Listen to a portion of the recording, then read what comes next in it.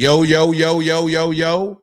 What's good, YouTube? It's your boy E-Oil, aka the Harlem Legend, man. If you're new to the channel, please smash that like button, subscribe to the channel. Make sure you set your bell notification so you know when I'm going live, man. We back with a banger.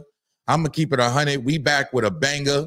I was talking to the homie, man. I'm going to keep it real. Couple names came up, y'all. I wanted to bring the content to y'all and let y'all fill them out for yourself, man. So I don't know if y'all know the homie that been pulling up on different platforms, 050, and he's actually been speaking his truth. You feel me? He's been speaking his truth. So today I want to pull him up here, introduce him to y'all, man, so y'all can get a better understanding of who he is and let him actually explain, you know what I'm saying? What's popping? What's popping, my G? Yo, what's good, man? What's Gucci? Yo, what's good, man? It's your boy, Kai Reality, man. Kai Watts, however you want to say it. Kai Watson, however you want to call it, man. I'm Okay, here, okay, man. Ex gang member, ex street member, ex blood, ex, you know. Yes, right? ex gang member, ex gang leader, ex gang blood leader, reformed. You heard? Reformed. Yeah, so we were speaking on the phone. We had a good conversation, and then we got into a few names, right?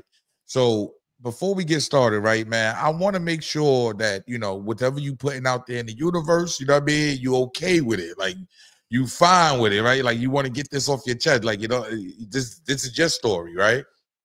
Yeah, 100%. You know, 100%. You know, when I was away, you know, it was a lot of like people telling my story for me. It was a lot of stuff in the streets and on the internet and all that, where people would just have their own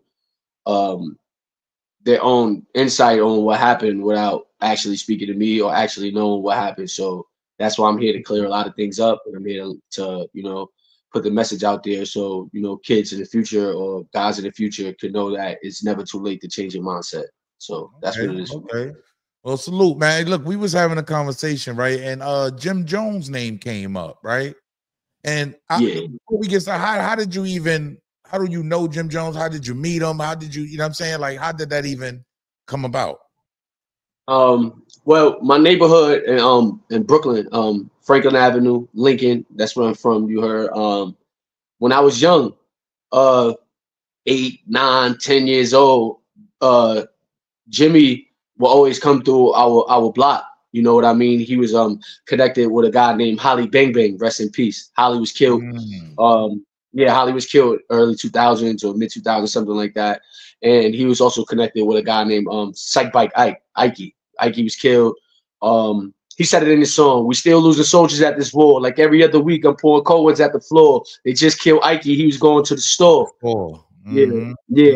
So from that he's up. So it was a faction of Bird Gang, a faction of Bird Gang based in my neighborhood, which was called High Gang. High Gang was like like a branch, like a sub label of what Bird Gang was. And High Gang had an artist who I always looked up as like a big brother, a big cousin, uncle, however you wanted to call him. His name was TWO. TWO. He's like the hook. He's like the hook master for them guys. Like he one of his biggest tracks is like 60 racks in my pocket, 60 racks in my jeans. Yes, well, featuring Lil Wayne, Cameron. So like I always was like under them, but I was so young. You know what I mean? So it's like when I got that money, 2013. Yeah, you had got a lawsuit. You were speaking about you had got a lawsuit. For how much money exactly did you get? It was like 900 something thousand, but they took 33%, something like that, 30%. So I wound up getting close to 600,000, 500 something thousand, something like that. Man, at a young age, running around with all that money, man.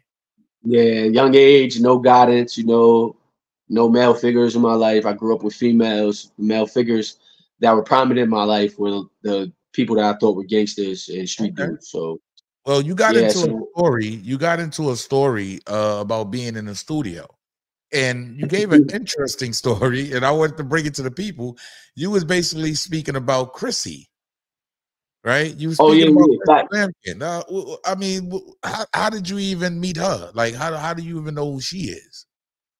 Well, you know who she is because of like that's Jim Jones' wife. That's how people love it hip hop. Love it hip hop. I'm from Harlem anyways, so I know who she is anyways. But How did you meet? Like, Brooklyn. Oh, all right. So, when I was hanging around too at this time, TWO, I had the money. So like a lot of dudes would have me around. I was flexing. I had bought a Maserati. I had a 650 at the same time, drop top. So it's like I was running through the hood, and one of my best friends, he just came home from prison. Well, he's not my best friend anymore, but his name's Light Fever. He's the son of Matthew Scar Allen. He's the son of the dude that slapped P. Diddy with the money. You know what I mean? Everybody, you from New York. Yeah. You from New York, you know who Scar is. You know what's up.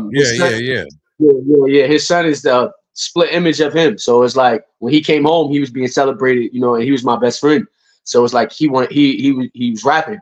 So our thing was for two, and for me, I had the money, so I was gonna like, you know, do whatever I needed to do for my best friend to get his foot in the door with this rap shit.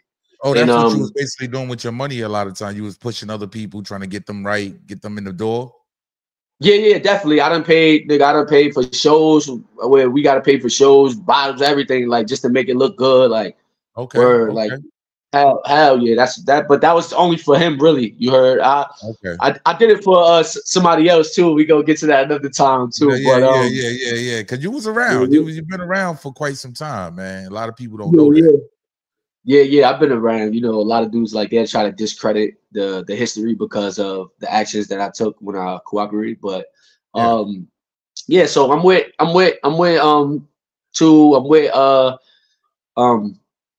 Light Fever, and one day Two was like, "Yo, we going to Capo crib. We going to Capo crib." And I'm like, "All right, we out." Where was the crib at? It was in Midtown somewhere. It was like, I don't know if it was in the 20s, 30s, 40s, but it was in Manhattan. It was like this crib / studio. So it was like when you first walk in, you know, you go up the stairs. We was in the elevator, so we took the elevator. That's when I first encountered Chrissy. So yeah, he's like, "Yo, we going to Capo crib." You encountered her in the elevator? Yeah. On your way up to the studio? Yeah. Okay. The elevator is small, so it's like an elevator that probably like it could fit probably about 7 to 8 people, but to be comfortable, like probably 4 people, 5 people. You know what I mean? It's a small elevator. Small elevator. Yeah. So we get to the place. We get there. You know what I mean? When we get there, Trav is outside. Trav and a bunch of dudes from Queens. It was a dude named Odilla. He was a dude I knew from Rikers Island. Trav, he was with Trav. You talking about Trav that run around with Meek Mills and all of them all the time? That Trav? Yeah. Remember, he was fucking with Jimmy. He was on. Yeah, he was messing with 50 at one time. Then he started beefing with 50. Yeah, then he started beefing with 50. Yeah, that's Trav. So yeah, I know you talking about. Yeah. So before we get in the studio, Trav is out there. I'm introduced to Trav. Me and my best friend at the time, we were introduced to Trav. You know what I mean? You know, we was looking good. We icy front end. You know what I mean? The swag that niggas got today is how we was dressing back then. So it's like, yeah. Like you could go to my old pages. You could go right here. You type in Kai Reality. My old pages come up too. So it's like. It was like, you know, people see, oh, these young niggas doing it. So it's like we was like the dudes like Trav and them, they opened. What age was you around this time? Was you in your teens? I was 18. 19? Yeah, I was 18. I was 18 going on 19. Yeah, so we wound up getting in the studio now. His Trav is outside, you know what I mean? Jimmy ain't there yet, you heard? But we're there. Yeah, we're there. So Two was like, "Yo, we up. Let's go upstairs." So like Fever, he didn't come in the elevator with us. He like stayed back with Trav and them guys. And me and Two went in the elevator, TWO. So when we get in the elevator, right? We get in the elevator. 2 females, they rush in the elevator with us. So they rush in the elevator with us and they comes right behind us. But you know, I'm in my phone, I'm high off this time. When I was on drugs and shit, so I'm not really paying attention to who this is behind me. So me and Two, we standing next to each other. I'm on the right side, he's on the left side, and the elevator closes. So I'm in my phone, and I just feel something like touch me, like behind my ear, like touch me. And it's like grab my hair, and she's like, like I just hear a whisper like, "Ooh, his hair is nice," and then and then like I turn Wait. it That a was little bit. Chrissy that said that? Yeah, like she's like, "Ooh, his hair is Oh, nice," and like that's I wild. didn't have that. Yeah, I had like a curly little taper afro, like shit like that. So it's like she's like, "Ooh, his hair is nice." So she touching my hair and shit. So I turn around, but I'm smiling when I turn around because I know it's a female touching me. So I'm just smiling. Yeah. You feel me? She's like, "Oh, and he got dimples." So this is what she's saying. Whoever she's with, you know what I mean? So I'm looking. I still don't. I'm not knowing this is Chrissy. You know what I mean? So Oh, I called him my cousin, big brother, uncle, whatever you want to call him. So TWO, he's tapping me. He's like nudging my leg, like he's nudging my leg, like, and to he's tell like you to doing chill. like I'm not doing nothing. I'm just standing there, bro. Like, Yeah. but he's nudging me, and I'm just looking back. So I don't even know. I'm just thinking these is two females playing with me, like you heard. And she just touching me, bro. Like she really caressing me, like she touching me. Like I'm like, oh, like I had a kip jacket on. I had a green, colorful kip jacket on with yellow pants and some colorful red bottoms. And she was just touching me, you feel me?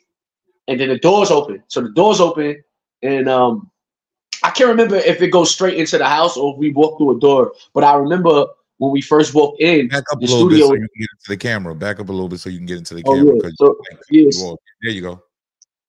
yeah. So the studio, like when you walk in, it's straight to the right. Like it's a whole like a hallway, and it's a big TV. But when we first went in, we walked right into the studio. Um, we walked inside the studio, and when I look down, I see a shining Rolex. That shit shining, nigga with a Gucci bucket on. You heard? And when I Yeah. look down, it's Goods.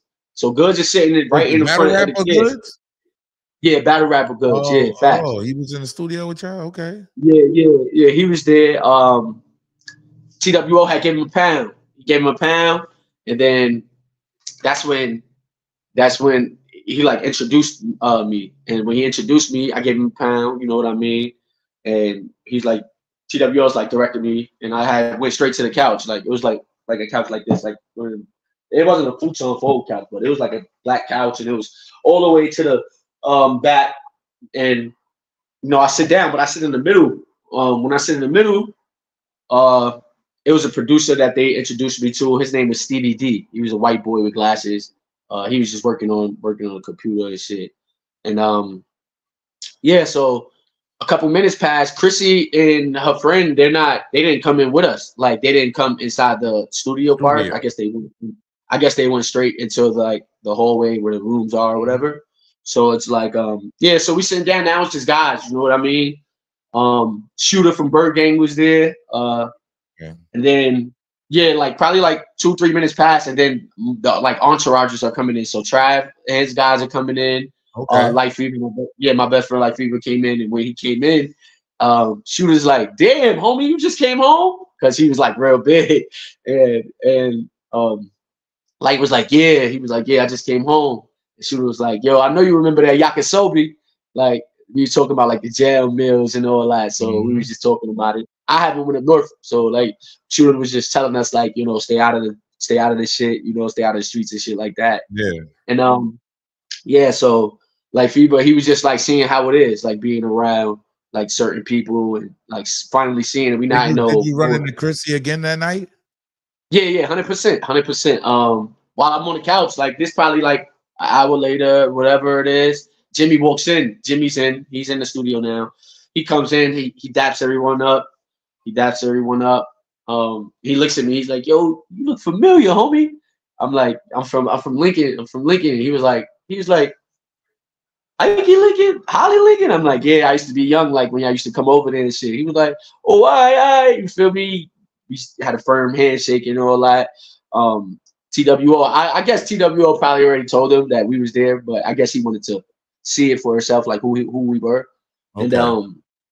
yeah, so he's in the studio, like he's talking to the producer guy, and Trav comes in and he jumps right in the studio. Trav comes in, he hears a beat, like it's like a beat going on. He goes, "Nah, gangsta, I'm getting on that." He goes right in, and like that's the first time I seen someone like really go off the top of their head. Like, and that's how I knew like Trav was like a real talent. You know what I mean? I remember the hook he said. I remember when this is the hook. He said, "Mommy, you ain't gotta worry about me in these streets. I'ma grind hard till it's over. We gonna eat." You feel me? And that was the hook he made. Like, yeah, like somebody try to refute this. No one knows. Like he made that hook right there. I remember. Yeah, you feel me? Yeah. So it's like, yeah, he's singing the hook, and then he's like, "We gonna get this paper right.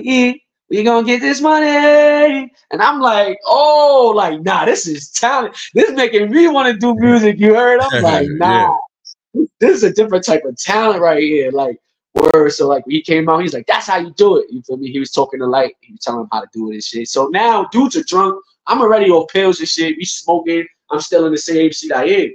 My friend Light Fever is next to me though. And someone else is on this side, bro. Out of nowhere, bro. We smoking this shit. Jimmy's not in the studio with us no more. And Goods left. Goods left. After like all the entourage started coming in, Goods left. Yeah, Goods left like quick. So we're in there, and it's like when she come in, everybody like gets like scared. It's like they more scared of her than they is Capo. You know what I mean? Oh, okay. Yeah, like she demand respect when she goes. So you feel me? I still don't notice her. I still don't notice her, bro. You feel me? Because I'm so high and shit, bro. Like she comes and like my friend Life was right here and I'm right here. So she just comes and just plops down. Boom. You feel me? She just plops down, bro. Like, but the way she plopped down, bro, she's on my lap, bro. Like she's on my lap, bro. Like it's like really no room. So Life Fever's trying to move over. Like he trying to move over. And she on my lap, but she's not. So she put her arm around me. And she just like this. She's like, "You all right? You having a good time? Somebody messing with you?" I'm like, "Nah, I'm good." Like, you feel me?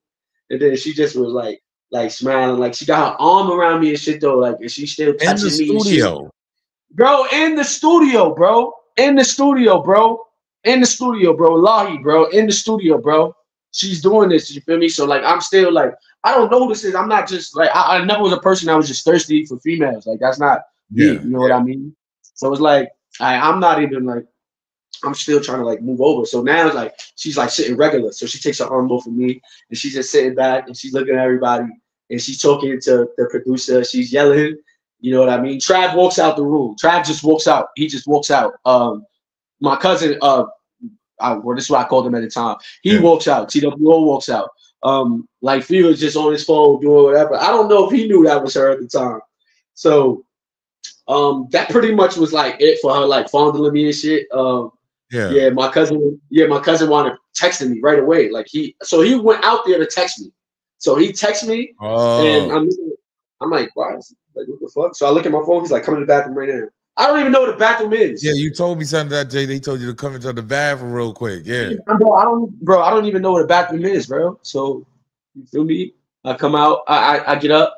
When I get up, she's like looking up, she's looking up at me, and she's short, you know what I mean? I didn't know like how little she was until like I didn't know. So it's like she's just looking at me and shit. I look at her, and then now it's starting to register. I see the mole, you heard? Yeah. I'm like, oh shit. So I'm walking in the bathroom. I'm like, I already know what this is about, bro. I already know this about. Like, why are you texting me, telling me to come in the bathroom? So I come in the bathroom. He like, yo, little bro, just stay out the studio right now. Like, you know, just stay out the studio. Like, he's telling me to stay out the studio. He like, yo, come over here. So it was like another like this one. Like we walked down the hall. When we walked down the hall, it was like a big like sitting area, big couch. And like a big ass projector screen. So we was up on a projector screen. I was out there by myself. You know what I mean? So I'm sitting out there. Odella comes through. He's a dude from Queens. He was like a gangster from Queens or whatever. So he comes out there. He's talking to me and shit. He was asking me about my sneakers and shit. And I was telling him where I got them from. And then, you know, pretty much that was pretty much what I could remember from that day. You know what I mean? I never seen like I seen her walk past. She was with another female, so I seen her walk past. The female, like they kept like looking at me and shit. But I'm just out. I'm just in the hallway waiting for like now. It's like I'm waiting to be gone because now my shit is gone now. Like, you know? Damn, like I came for I didn't even really come to be around these cats. I don't care about being around these cats. You feel me? I got more money than all of them. So at the time, I'm like, you feel me? I just wanted, like, I just wanted my best friend to, like, you know, experience being like in this situation. And you know, it was like real crazy because the next day we wound up leaving and shit. We wound up going to a club. Story where, go ahead. I'm gonna let you tell it. Go ahead. Yeah, the next day and shit. That night we wound up leaving the stool, all of us, and we wound up meeting Mel. We had to go meet Mel at a club. And we went and met Mel at a club, and then we just left. We went back. So I'm at a hotel, Marriott in Brooklyn, and the next day I get a text, a text. I don't answer the text, and then I get a call. So TWO's like, yo, come see me. So I go over there to like Franklin, and I go see him. When I go see him and shit, he like, yo, look at this. Like, he's showing me like FaceTime calls, and I mean like calls. I don't know if there's FaceTime calls, but he's showing me calls and like missed calls and messages. So he's like, yo, look at this message. And it was like, yo, a pair of grape Jordans went missing. A pair of grape Jordans went missing. This is what the text is saying it too. So wait, and Jimmy is texting that to 2. Yeah, Jimmy's texting that to 2. Okay. So he's like, yo, a pair of Jordans went missing? Yeah, a pair of grape Jordans. A pair of grape, I think it was grape 4s. Well, somebody stole him out the studio? Why was he saying that for? He's saying somebody stole him out the studio, you heard? But remember, my best friend had on grape Jordans. Right before this same day, these grapes, when they dropped, like, they didn't even drop yet, so everybody was going to get them. It was a pair of black ones and a pair of white ones. They was like black and like the grapes. So it was like, I bought my best friend those sneakers. Both pairs. Both pairs, bro. I bought them both before we even knew he was going to the studio, bro. I bought him both of them pairs. So why you think Jimmy is texting y'all that? Why you think he's texting that? So it come to find out later on, you feel me? Once you get off the phone with him, he's like, yo, I could tell that he bullshit. This is what Two saying. He's like, yo, I could tell he bullshitting, bro. That shit ain't about no sneakers, bro. That shit is about his girl, bro. That shit is about his girl, bro. She's loose and you was around, and I guess somebody seen that and told him, you heard. So that's what it was. Like, bro, I took his phone. She was all over you, and he like, you bro, can't yo, 100% Harlem, and it's like, yo, I took his phone, nigga. I took his phone from him. I'm like, I took the phone, and I went to text the phone, nigga. And I'm like, yo, bro, I got $500,000, nigga. I don't need to steal, nigga. My niggas around me don't need to steal nothing from you, nigga. We don't need to steal nothing from you, nigga. Like you, whatever you feel, that's you. You take that up with the situation. You don't tell. You don't sit there and you don't make something up and say that Jordans were missing. You feel what I'm saying? Because we young Brooklyn niggas. Yeah, we young Brooklyn, and you think somebody came in here to steal from you? Like, get the fuck out of here, bro. You feel me? So from that day, that day on, I just, you feel me? I sort of fell back from even trying to put my best friend in that situation, and we start pushing like you yourself. Man, that's wild. That's a wild. So hey yo, that's a wild story, man. Yeah, I ain't gonna lie. We got a lot more coming for the people, man. Let the people know where they can find you. Y'all can find me, Reality, man. The channel's about to drop. Y'all gonna be real surprised. You heard.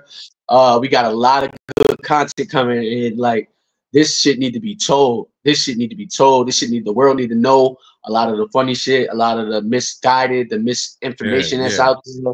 You know what I mean? So that's why I'm here, and we gonna keep pushing this content. And I ain't going nowhere. Here we go. Harlem Legend TV. Man, appreciate you, homie, man. I appreciate you pulling up, telling your story, man. You heard? That's a fact, man. That. Hey, I'll tap in with you, homie. You know the vibes. Yo, salute, man. Hey, look, that man told his story. She was loosey-goosey, allegedly, and Hey, now. Make sure y'all hit the like button, subscribe to the channel, man. It's your boy E-O-U, aka the Harlem Legend, man. We got a lot more coming, y'all. Is this why Jim Jones never married her? Is this why Jim Jones never married her? Leave a comment, y'all. It remains to be seen.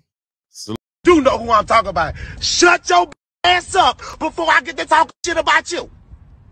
You don't want me to expose you.